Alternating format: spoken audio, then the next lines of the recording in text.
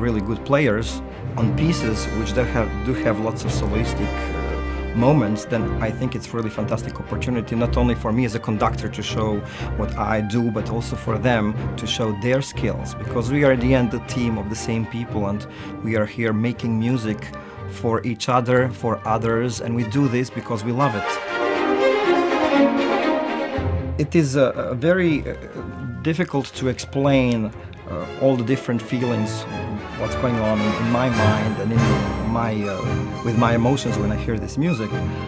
But I will tell you, since I started performing it now for several years and so many times, every time I notice something else. Every time I find something. This is such fantastic music that, you know, however you play it, it's going to sound good.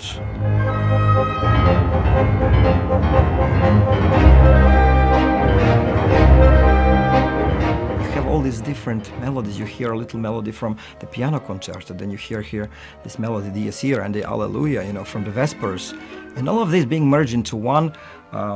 It really pushes you, you know, it's like a wave, like really pushes you to one end. It's like, no, go to this other end. So emotions are really overwhelming.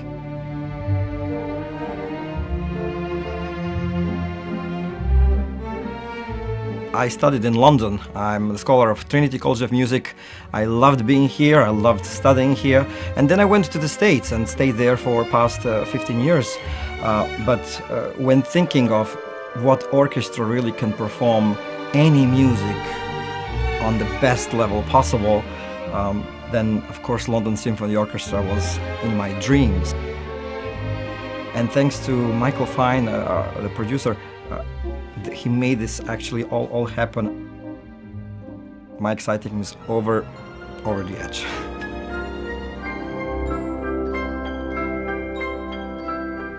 I hope that I'm putting my own flair into this, really bringing something different.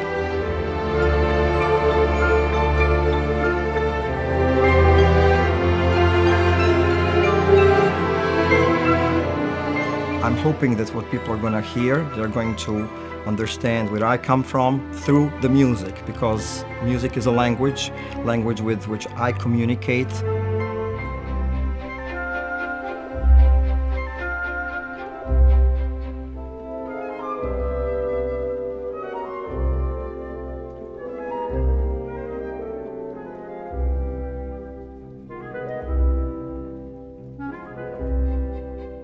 This music is fantastic.